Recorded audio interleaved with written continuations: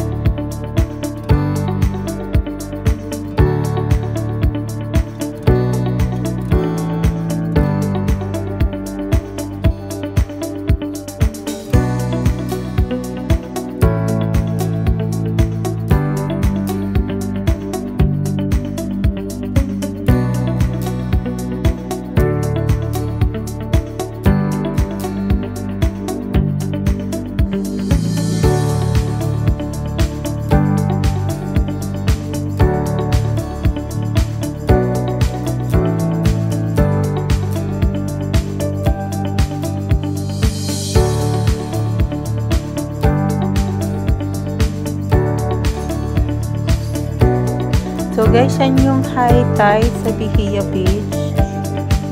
Then mamaya ipapakita ko din yung low tide niya, pag low tide siya. Sobrang ganda niya. So dyan lagi pumupunta si Leonardo pag umuwi ng Pilipinas.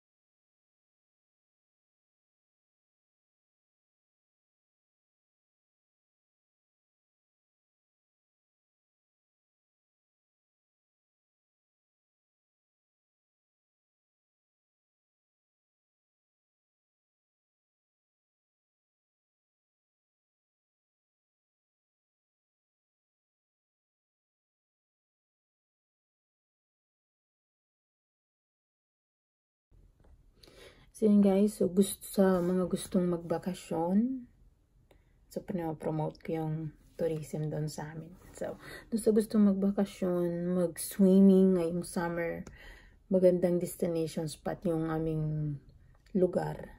Kasi hindi pa siya crowded. At saka hindi kagaya ng Puerto Galera na crowded na din siya kasi marami na ano. Pero yung sa amin kasi medyo pa bukid yun. Pero magaganda yung mga beach doon sa amin. Yun guys. Yung asawa ko tuwing uuwi siya ng Pilipinas, walang ginawa yun kundi gigising sa umaga, maglalakad papunta doon sa beach, and then siguro hanggang halos maghapon siya doon sa Behiya, tapos babalik ulit ng kakain ng lunch, tapos babalik na naman doon. Kaya gusto niya tuwing uuwi siya ng Pilipinas, pupunta lagi siya doon sa ano na yun. Tsaka yun, gusto niyang bumili ng kahit isang lote doon sa beach na yun, kaya lang parang hindi siya binibenta kasi nga medyo nakikilala na yung beach na yun. Pero mura lang doon.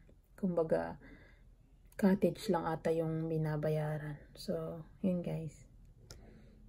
Thank you for watching.